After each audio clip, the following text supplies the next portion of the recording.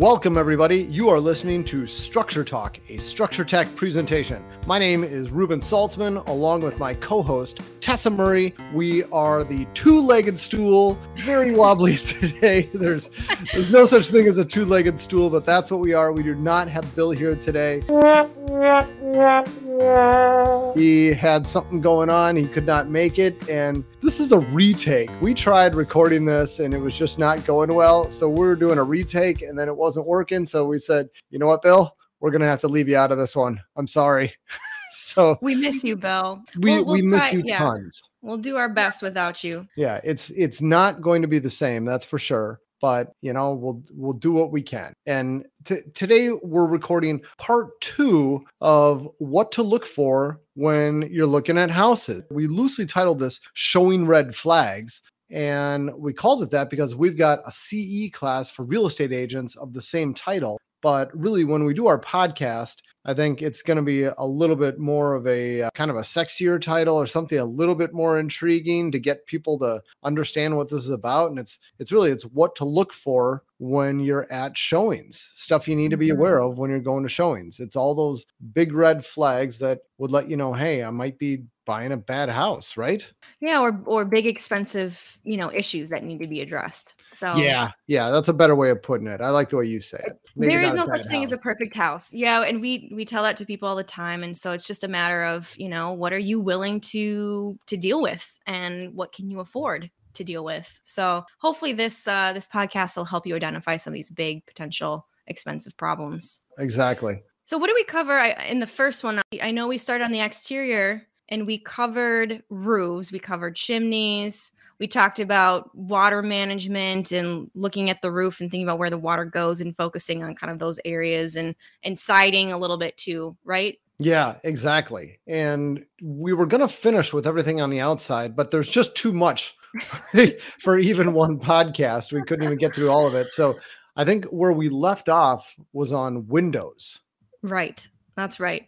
Yeah, we did. We left off on windows. And should we just add to, for anyone that's listening that has questions, how do they get in contact with us, Reuben? Ooh, good point, Tessa. Go to podcast@structuretech.com. That's the email address. Shoot us an email, podcast@structuretech.com. Since we've been asking, I've been getting a few more people sending in questions. I just had one person send me an email about was it heat pump water heaters, asking about heat pump water heaters. And I was thinking that would be a good one to discuss. Yes, it would be. I do not know enough about them to have an educated podcast. We'd have to find a good guest. We should do that. All right. Maybe I could get my neighbor on the podcast. We'll see. He's got one. So okay. Maybe we'll do that. Maybe a future show topic, but you got questions. Oh, and Tessa, we got to do one on Challenger electric panels. Yes, we do. Oh my gosh. How have we not already? I know. How have I not written about those? We're teasing it. We're not telling you why this stuff is such good topics, but we've got some good topics. Stay tuned. Yeah. Sound effects. I've got sound effects with this new system we're using for podcasts, but I'm not going to try them again because it was a disaster last time I tried doing it. Maybe we should try them, Reuben. I think that sounds like a fun idea. Okay. Try a new one each podcast. All right. Are you ready for this one? Yes, I'm ready. Hit me. That was it. Drum roll. Easy. All right. We're turning into one of those wacky morning shows where they got the air horn and yes. Well, should we get into it? If you're still listening, thank you for your patience, but we'll cut to the chase now and get into this. Is why we need Bill. Flags. We're just a couple of toddlers. Oh gosh. All right. Yeah. All right, Tessa, we're on windows. If you're looking at buying a house, you want to look out for obvious problems with windows. What can people spot? Yeah, well, for the sake of this discussion, I think, most people can look at a window and identify, okay, well, that window might be just at the end of its life. It's toast, right? But there's some things to pay particular attention to. And you know how we discussed focusing kind of looking for problematic areas that are going to fail first. And you look at the roof line, you think about where the water is going. If it's shooting off the roof, hitting the side of the wall, that could be a potential area for failure, right? And so same thing goes for windows that stick out, beyond the wall, bump out windows, or windows that don't have any overhangs and have a lot of exposure. Those are the windows that potentially are going to rot first. So when you're looking at a house, take a look at those windows first, and also take a close look, if it looks like they've been patched and painted over, give it a gentle push or touch just to see, if it's solid or if it's rotted there as well. Yeah, good advice. And on that, as far as touching your windows, one that I'm always on the big lookout for is windows, I'd say right around the 90s, maybe up through early 2000s, they had a lot of these aluminum-clad wood windows. So if you're buying a house where you think the windows may have been put on sometime around that era, look out. If it looks like an aluminum window, it's probably not aluminum. It's probably aluminum clad wood, where they just cover the wood with aluminum. And so often you can go up to those windows, you just push on the aluminum with your thumb and you realize there's nothing behind it. The wood is rotted apart to nothing. And there's usually no visual evidence of that. That's the unfortunate part. So it's a matter of just going up to a few windows, like you said, that have the most exposure and giving them a little push. Or maybe if you're feeling really ambitious, go to a couple of windows and just crank them open. And so often we'll crank open windows that look just fine on the outside, and the crank arm just falls apart and it's connected to just about nothing. Yeah, sawdust. On the bottom part of the window. Yep. I will add too, don't be scared off by wood windows that have some staining on them too. We see a lot of wood windows that have, staining from moisture and condensation. And so give those windows a poke too. And if it feels solid, a lot of times you can just sand that off and refinish them, and they're fine. That is a great point, Tess, because I think I've shared it on this podcast where the house that I live in now, the windows looked horrible. They were all original wood with, like, I don't know, they were stained, and somebody didn't control their humidifier and they didn't run the HRV. So there was way too much moisture in the air, and all these windows in my house were stained black. But for the most part, they were still in very good condition. They just looked horrible. And I think it scared the daylights out of people who were looking at this house, and it never sold. And for me, I went around and it was just like, hey, these windows are fine. I'm going to hire someone to sand them and paint them, and they look like new today. Yeah. So yeah, black stains are not a big deal. They just look bad. It's only a big deal if it actually rots your window. Yeah, windows can be such a big expense for people if they need to replace all the windows. I mean, tens of thousands of dollars. And so there's a lot of things you can do, I think, to kind of repair or improve your windows that don't involve replacing them completely. That's right. Exactly. Yeah. So next, I think we're going to dive into decks. Is that right? Yeah, let's do it. Well, we've got so many pictures of deck defects in our database, don't we, Reuben? I mean, just even thousands, I would say. It feels like more about decks than just about anything else.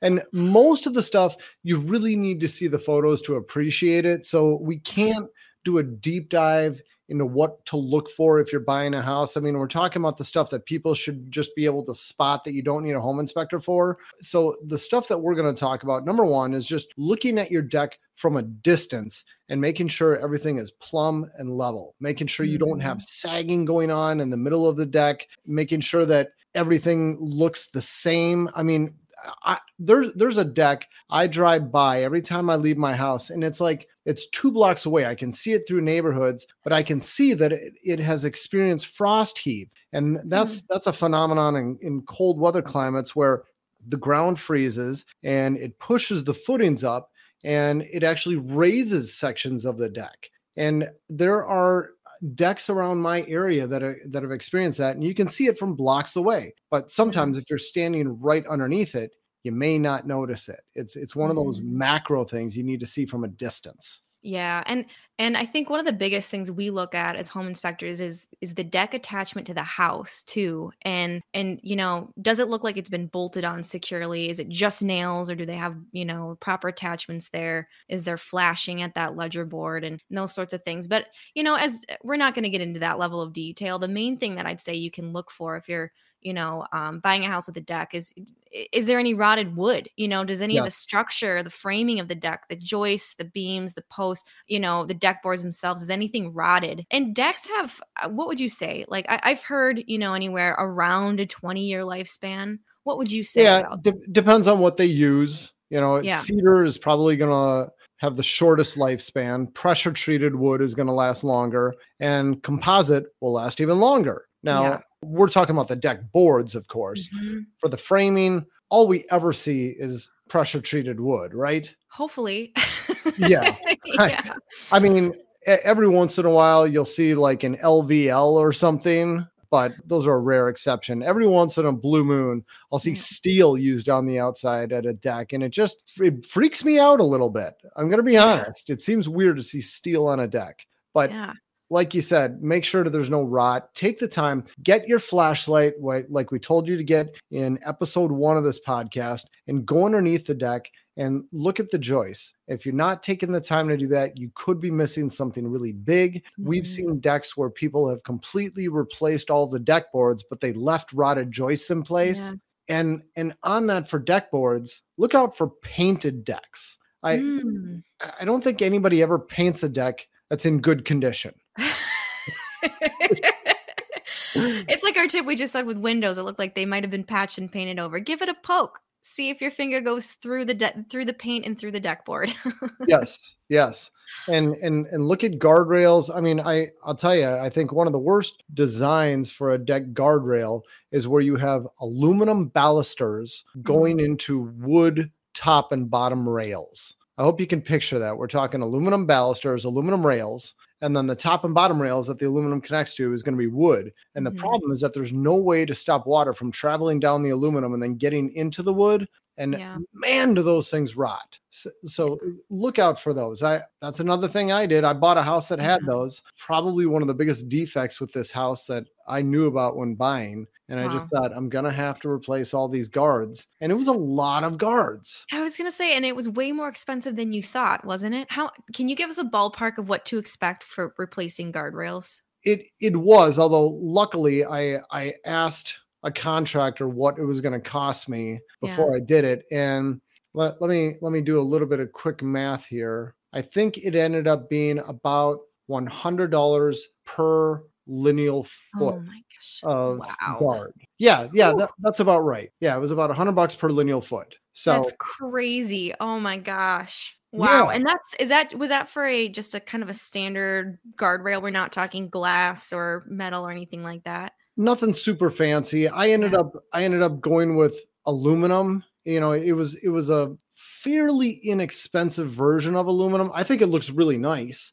It's aluminum at the top and bottom, and I mean it's 100% aluminum. And I think we got them from Menards. We ordered them, and I hired a contractor to do it all. And that's about what we ended up paying. It wasn't anything crazy. It probably would have been less expensive had we simply gone with standard pressure treated lumber, but I'm not into doing that. I'm not into cedar either, because I don't want to have to stain it. I want to just put it in and be done. Exactly. Yep. So watch out for guards. They can be surprisingly expensive. Yeah. So just a quick recap on the decks. The biggest thing is just take a walk around from a distance, right? And look at that deck from a distance. Does it look level, plumb, square? Do you see any visible signs of rot, deterioration, or guardrails loose? And then hire a home inspector to do the rest. Yep. Exactly.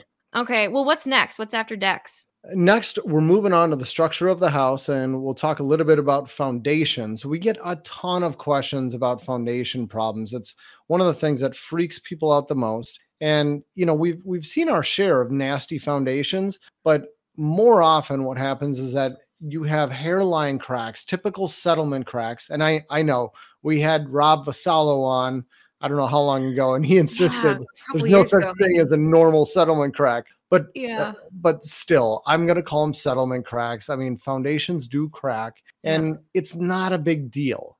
Typically, our general rule is if you have a concrete block foundation and you got cracks that are less than a quarter inch, probably not a big deal. If you've got poured concrete, if they're less than 1/8 inch, probably not a big deal. So we're looking for stuff larger than that. And, when I say general rule, there's always exceptions. I mean, if you've got a small crack in concrete block and it's been patched and it has opened up again since, I'd be more concerned. It tells me that somebody knew about it, they tried to do something about it, and it's actively moving, it opened up again. I'd be more concerned about that. Mm-hmm. And also, we're concerned about long horizontal cracks. Those can be a bigger deal, and it's usually the result of pressure against that foundation. And your walk around the outside is probably going to tell you where you're most concerned.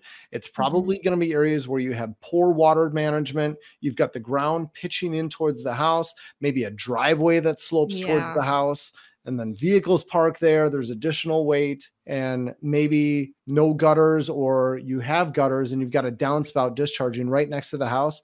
Those are typically areas where we see foundation problems. Yeah, definitely. Water management is key, and grading, and like you said, driveways that are right up against the foundation too. That's where we see the most failures for foundations. But one other thing I just wanted to add to this discussion is so many houses have finished basements. And if you're buying a house with a finished basement, there's just so much you cannot see. I mean, you can't see the foundation.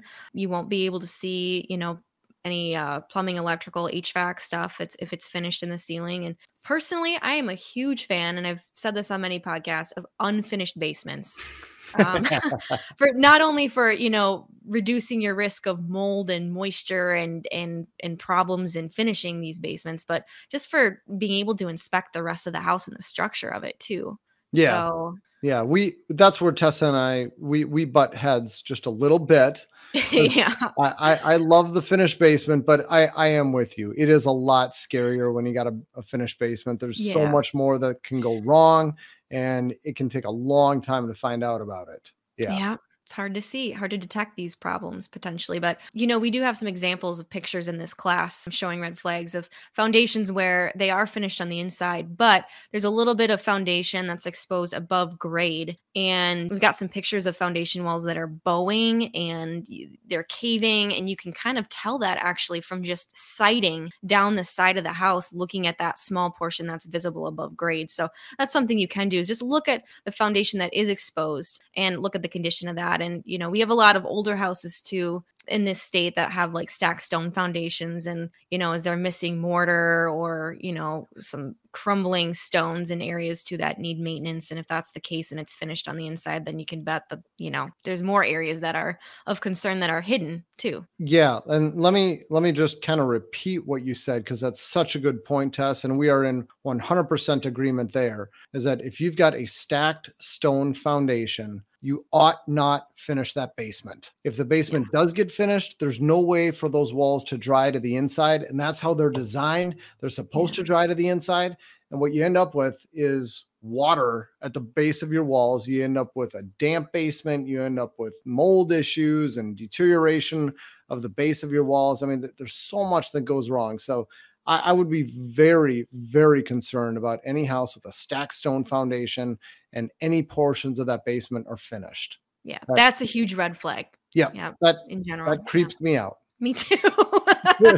Me too. And, if it looks pristine and it looks perfect, great. But to me, that says it's probably been recently refinished, and it's only a matter of time before it gets wet again. Yep. You're probably right. We are such pessimists, but we're basing this on experience. Look for fresh paint. I mean, I don't know if that's if I'm skipping ahead, Reuben, stop me if I am, but another red flag in basements is like anything that's been freshly painted, or like sometimes if a basement has new paint and new carpet, new tack strips and everything, and you can tell on the outside the grading is really bad and there's no gutters and no downspouts, like that's a red flag in and of itself. Yep.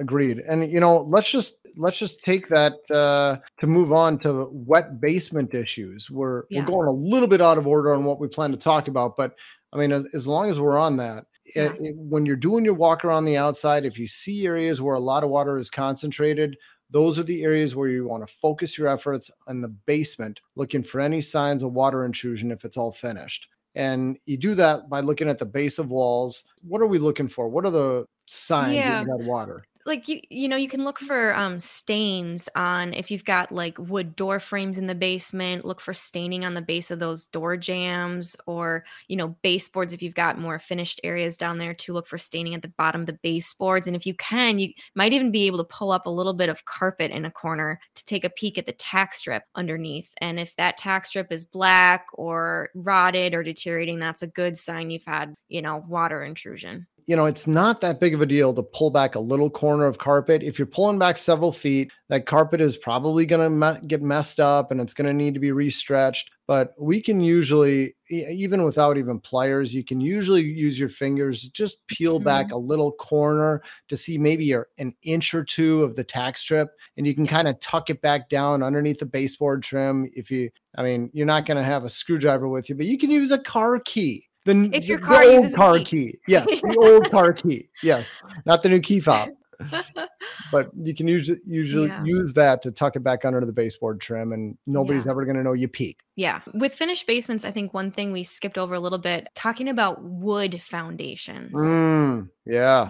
Do you want to talk about that, Reuben? So wood foundations are not common in Minnesota. I want to say surely less than 1% of homes have a permanent wood foundation. But for the ones that do, a lot of them have water problems. And a lot of the time, people don't even know that they have a permanent wood foundation. They'll fill out the disclosure form and they'll check the box for concrete foundation or poured concrete foundation. And it's wood. They just don't even know. And so it's kind of a big deal if you got one of those, because if you do, you're going to want to have specialized testing done to make sure that you haven't had water intrusion and that things aren't bowing in and everything is still plumb and level and dry. That's surely the biggest concern with permanent wood foundations. And I'm not saying this to say you shouldn't buy one of these houses, but if you're going to buy one, you definitely want a specialized inspection on it. Yeah, the concern is exactly what it sounds like. You're putting wood and you're burying it in wet soil, and that's what's holding up your house. So if that wood gets wet,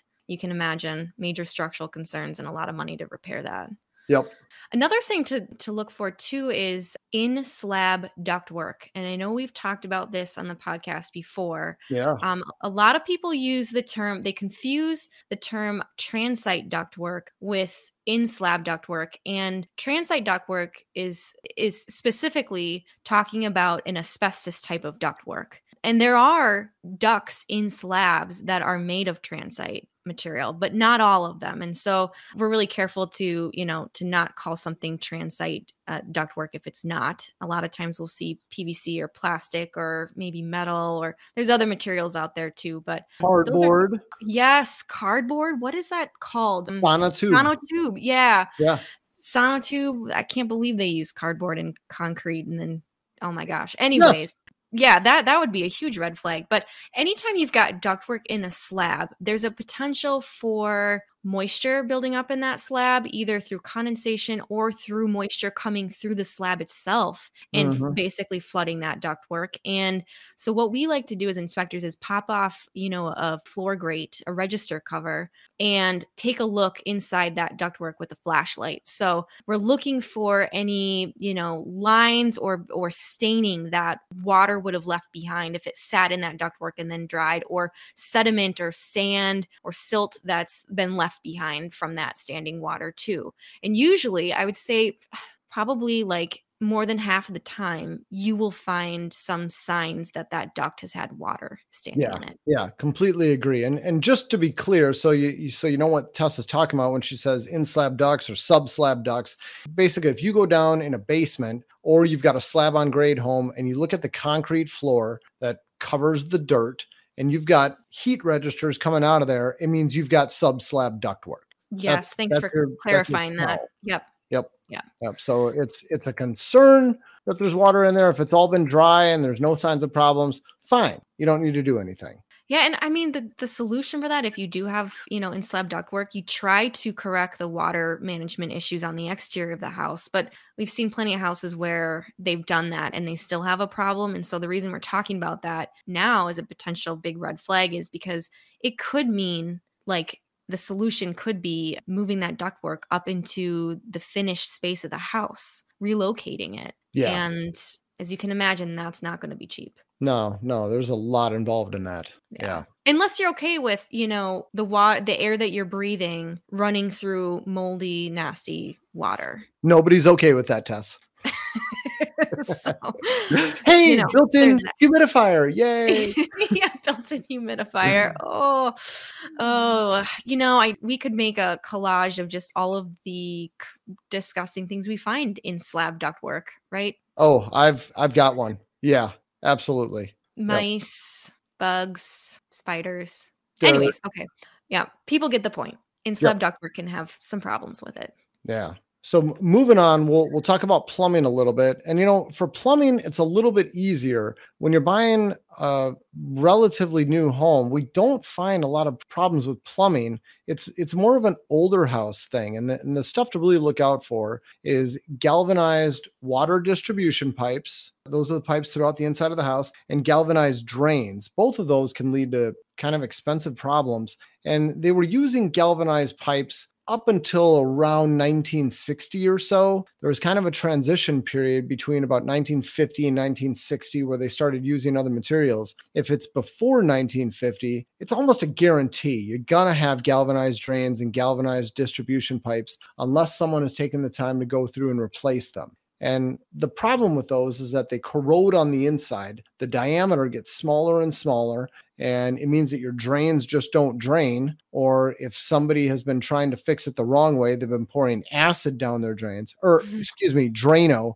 down their drains, and they've been ruining their drains. Or with distribution pipes, the concern is that you get less and less water flow to the point where you can't do two things at the same time. So like you can't shower and have your dishwasher running at the same time, or or do laundry. And what we do for home inspections, this is not a big deal to do. It's just turn on a high flow fixture, like turn on the laundry faucet in the basement, and then try turning something on at the highest level of the home and make sure that you still have acceptable water flow. Anybody can do that. You don't need to be a home inspector to do that simple little test. Oh, that is such a good tip. Yeah, if you're buying a house 1960 or earlier, we encourage you to do that little simple test. Turn on a fixture in the lower part of the house and then run upstairs and turn on a shower or something like that. And worst case scenario, we come across this a lot in older houses that have that original plumbing where you turn on the shower and nothing comes out.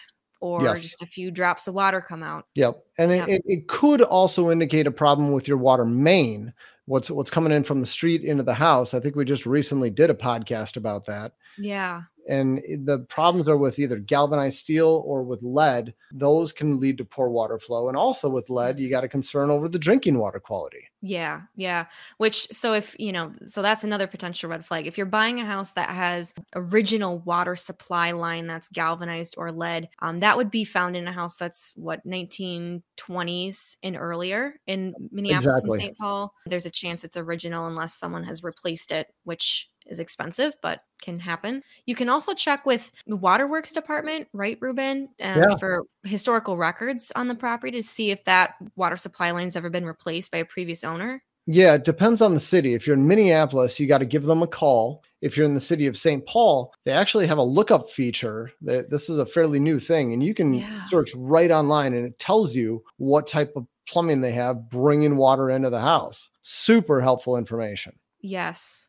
That's a great tip. I was going to say back to the galvanized, if someone's wondering what that looks like, I know you've written several blogs about galvanized, water distribution pipes and drain pipes. People can Google that, find the blogs, read about it more. But if you're just, if someone is looking for quick tips on how to identify it, how would you describe it?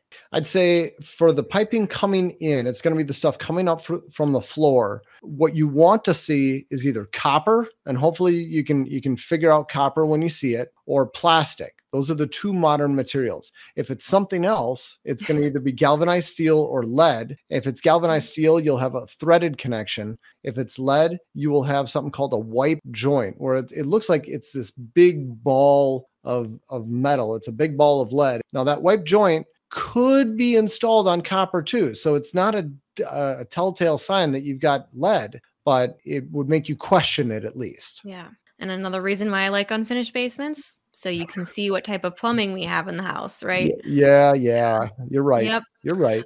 Okay, moving on. Drains are another big thing too, and sewer lines. And, we started offering sewer inspections at Structure Tech. How many years ago was that? I'd say it was about 6 years ago. Okay, about 6 years ago. And it's just blown up. It's huge now, right? Yeah. We do almost 50% of the houses that get a home inspection get a sewer inspection. That's right. Now. So, and we encourage anyone that's buying a house, old or new, to get their sewer inspected, because we found that even new houses have problems with sewer lines. With the plastic, during construction, heavy equipment can run over it. And if the dirt's not compacted properly, it can cause damage or dipping or sagging in the pipes too. So we've got plenty of videos and reports of failed sewer lines in houses that are 10 years old or newer. So we recommend sewer inspections on any age house. Yes, yes. And we're going to talk a lot more about that in next week's podcast. We're going to have Istvan Jaco on, and we're talking all things sewer inspection. So we'll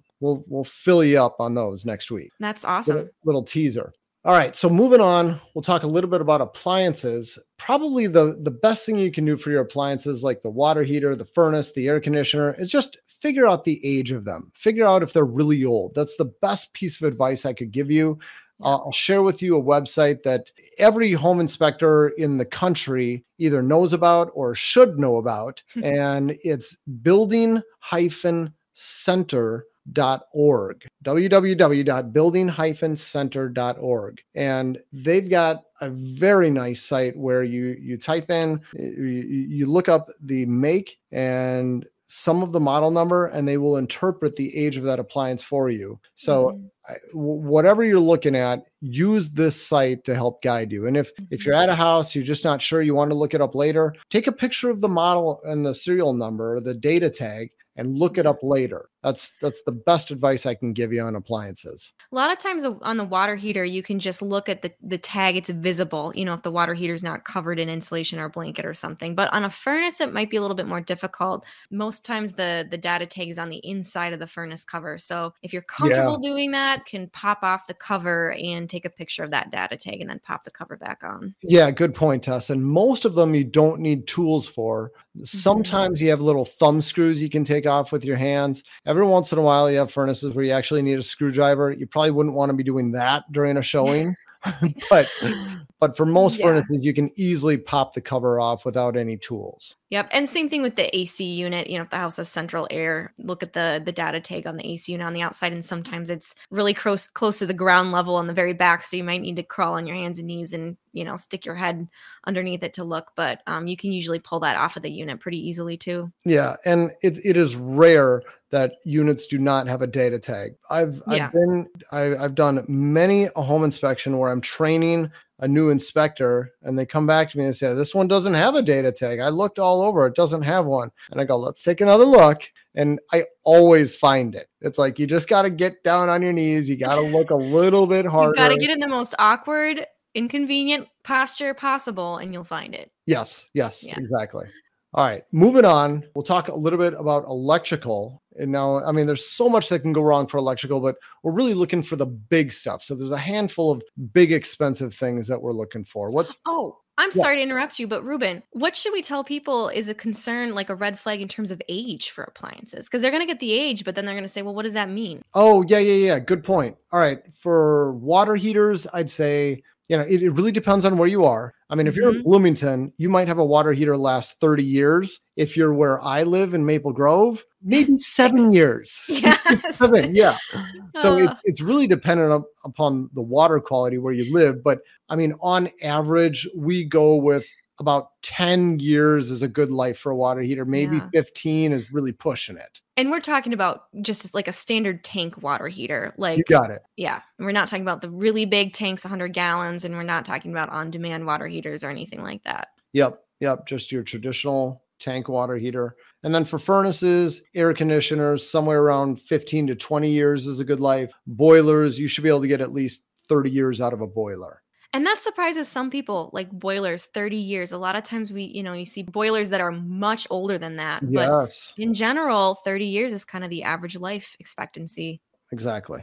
Okay. Sorry, I just wanted to throw that out there No, for thank people you. that are Thank looking you. at their appliances and wondering, okay, well, what's expected out of this? So, okay, so you were moving on to the electrical aspect here. What Yeah. were we going to talk about with electrical red Well, flags? first, let's talk about a couple of the bad panels. One Okay. of them is buying a house that has a Federal Pacific Electric stab lock panel, or FPE. Those are bad panels. They start fires. The breakers don't trip when they should. They should all be replaced. So you'd be looking at the main electric panel and you'd be looking for the letters FPE or Federal Pacific Electric or stab lock. Any of those words means you got a panel that ought to be replaced. And, it's probably going to cost a couple $1,000 to have an electrician come in and swap it out. Mm-hmm.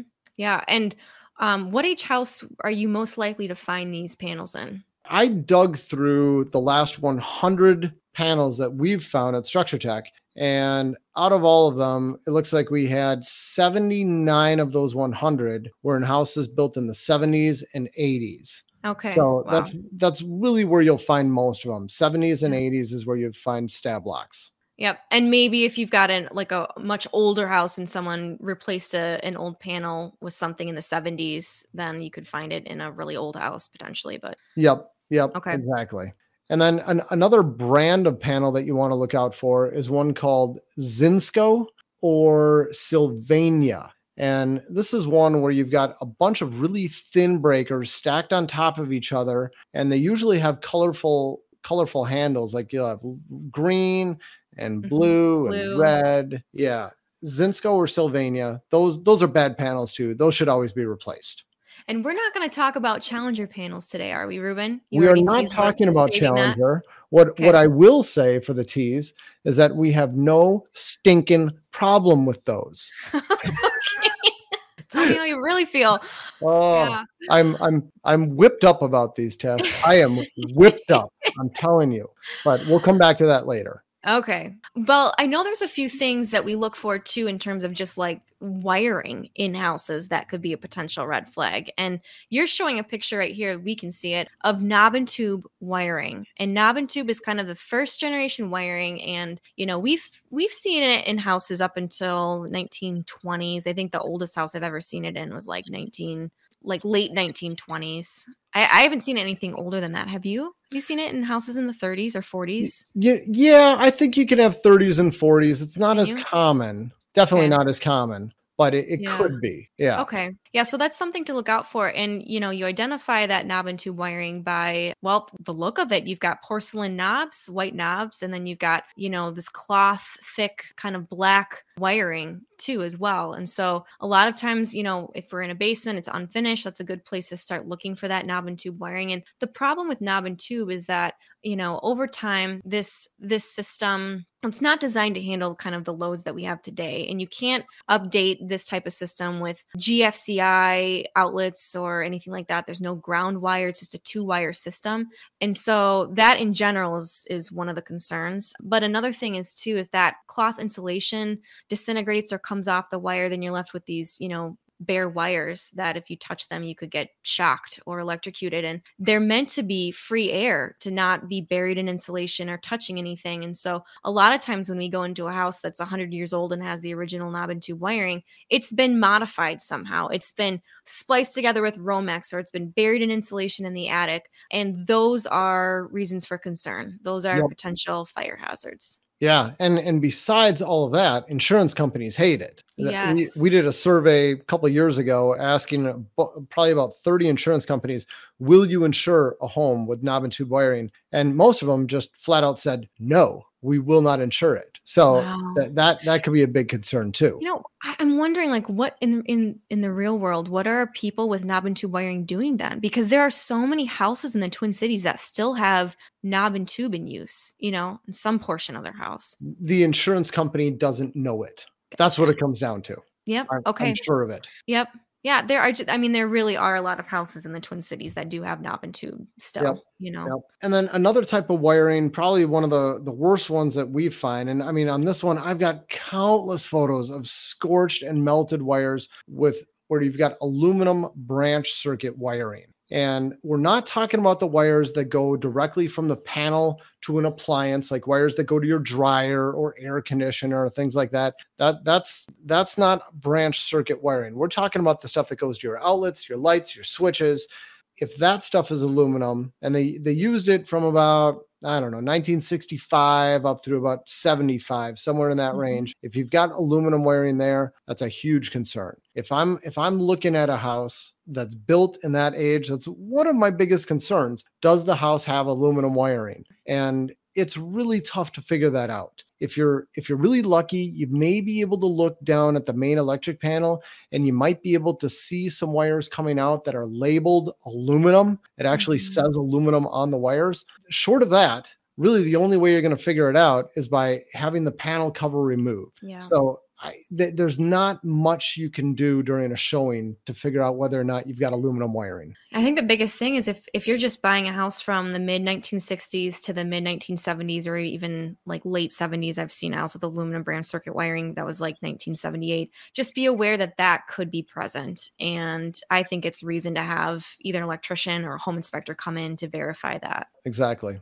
You might have mentioned this, but did you say like how much of a risk it is for fire with aluminum? It's probably the biggest thing that we see when it comes to electrical. I don't know of a bigger concern. We've got so many photos of problems. I mean, Federal Pacific stab block panels, the concern is those things start on fire or wires start on fire. I don't have a huge library of photos of melted bus bars and melted breakers, but I do have that when it comes to aluminum wiring. Yeah. Yeah, I think, isn't there some research that was done? Was it Franklin Research Institute or something that said basically like aluminum branch circuit wiring is like 55 times more likely to catch fire than your standard copper? You know your statistics, Tessa. Well, that's because you've taught me well, Reuben. Well, and it's in those classes we teach for real estate agents. We share that information with real estate agents so that they're aware of, helping their clients with what they're buying and looking for these problems. So yeah, it's definitely something to be cautious of. And the double whammies when you get a Federal Pacific Electric panel from a house built in 1970 that also has aluminum branch circuit wiring in it. Oh, no bueno. Yes. Not good. Well, there's another thing to look out for too. What about old fuse panels? Yeah, that's another one too. A lot of insurance companies don't like fuse panels. They're not inherently unsafe, but most of them, somebody has gone in and made some changes and done something to probably make something unsafe. So we almost always find problems with those. Insurance companies don't like them. And you can't have modern safety devices installed like arc fault circuit breakers. It's just not an option with fuse panels. So it's always a little bit more concerning if you got fuse panels. We don't see a bunch of those, but they are around every once in a while. Well, okay, so does that cover everything that we're going to talk about with electrical red flags? I think that's electrical. And really, I think that was kind of the last topic that we had to talk about for showing red flags. I mean, wow. Okay. There's other miscellaneous stuff we could get into, but without having photos to show people, that's really about as good as we can do talking through it. I want to mention one more time, if you want the full 1.25 hour class with all of the photos, it's a polished video presentation. You can go to structuretechce.com and you can download that whole class. It's like $6 and some change if you want to download it. And you don't need to be a licensed real estate agent. You can type in anything you want under the license number. We would prefer you say not an agent or something like that, so we don't have to search for your license. And you can buy the whole class. Yep. So, good tip. And if you have any questions, they can go to, what was it? Email us podcast@structuretech.com. Perfect. Hopefully we hear from you guys with your questions or thoughts. And if you have any suggestions about other podcast topics, feel free to shoot us some ideas. Yeah. Tessa, you want to close out the show? I know you've been dying to. Okay. All right. Here we go. Without Bill, I cannot replace Bill and his little dogs that always accompany him. But you've been listening to Structure Talk, a Structure Tech podcast production. Presentation, whatever. Presentation. Yeah. It starts with a P. You can tell we're missing Bill here, but this is Tessa Murray with Reuben Saltzman. And thanks for joining us. We'll catch you next time.